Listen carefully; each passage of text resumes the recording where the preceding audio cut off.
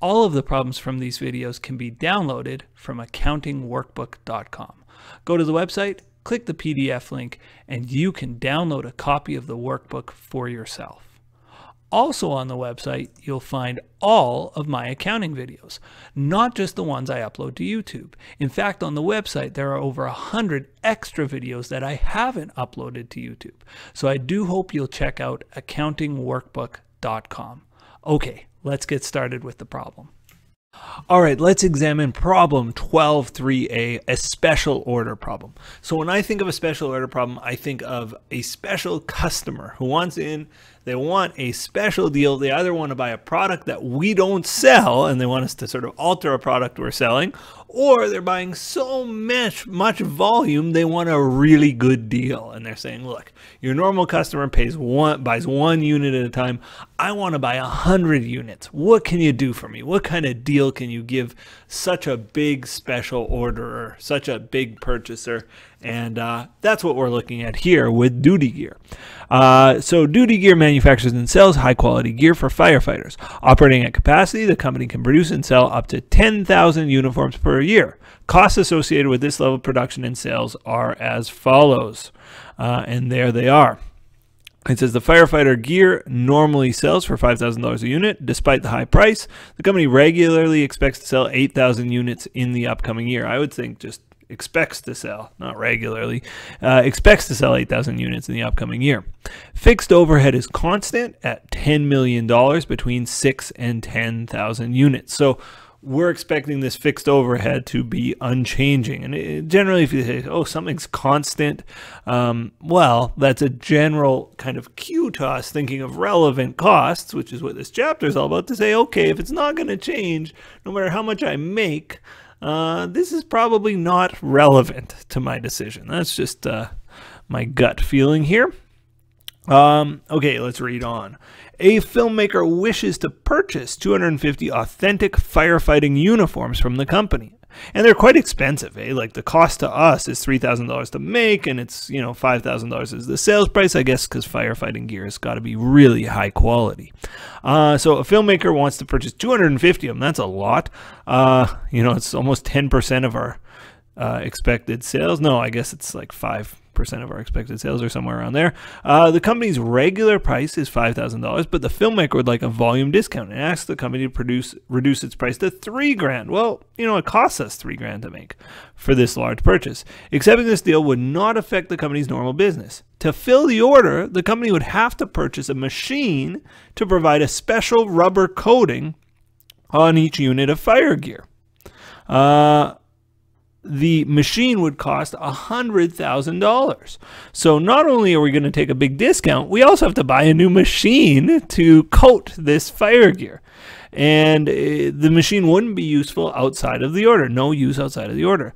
The additional rubber coating would add a cost of $50 a unit. So not only does this guy want a great deal, he also wants us to do extra work. What a pain in the neck. Well, let's figure out how much this order would be worth to us in terms of profit, if any at all.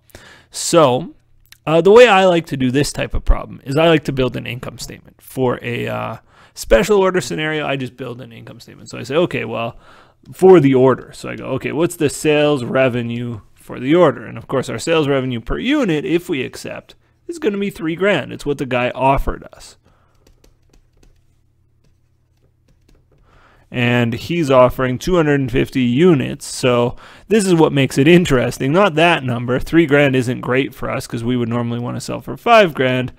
But this number would get your attention, right? If you were running this company, this would kind of get you out of bed. $750,000 order is probably not a small order for the company, so they're going to seriously consider it, even though it's a deep discount. If I walked in and said, I want one fire uniform and I want you to sell it to me for $3,000, I want you to put on all this extra coating and stuff, they would laugh me out the door. But the guy wants 250 units. Well, we'll talk to him.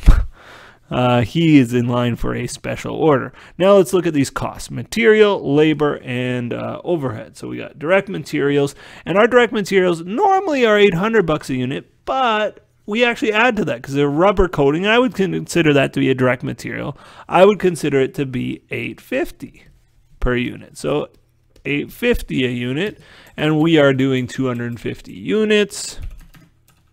What did I just do 800 for? 850 times 250 is 212,500 in materials. Direct labor.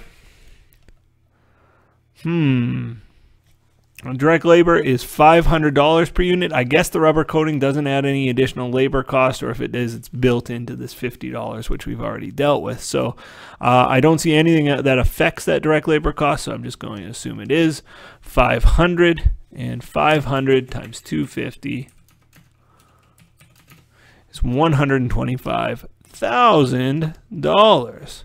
I should note that that's revenue. These are costs, right? And I'm kind of separating the two now. Variable overhead is $700. Doesn't seem that this is going to affect our variable overhead. $700 per unit.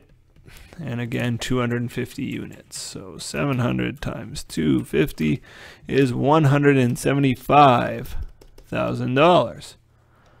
Fixed overhead, $1,000, not relevant, right?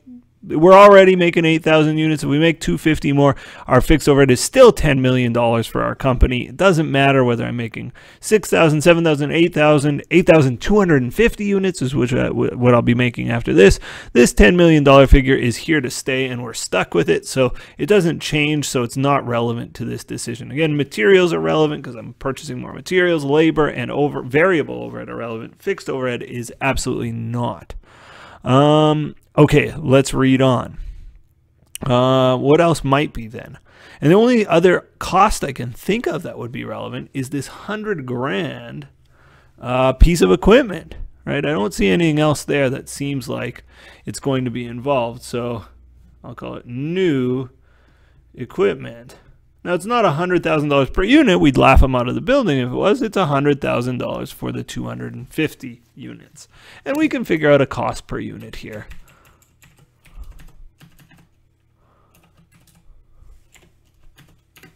$400 a unit for the coating equipment. So it's really $450 to coat, because it's $400 for the equipment and $50 for the actual rubber coating. Okay, I think that's all of our costs. So let's total up our costs. $850 plus 500 is $1,350, $2,050, $2,450, and our total cost over here. Let me just re-add that. 850 plus 500 plus 700 plus 400. Yeah, 2,450 times 250 is 61,250. 61,500. So our operating income from the deal is $550 a unit we're making, and 750 minus 61,250 is 137,500. So if we accept this deal, we're $137,500 better off. The accountant's knee-jerk answer here is to say, yes, we should accept. If we're $1 better off, we should accept.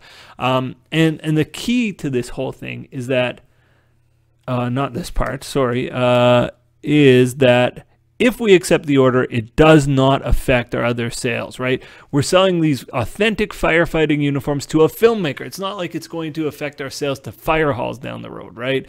If we were selling it to some fire gear distributor, we wouldn't cut them this kind of a deal, I don't think. But to a filmmaker, I think it's pretty reasonable to accept this low, and it is a low ball offer. It makes us money. It puts money in our pocket. It's probably a good deal, but the key is it can't affect our other sales. All right, folks, that's it for this video. Stay tuned for our next one.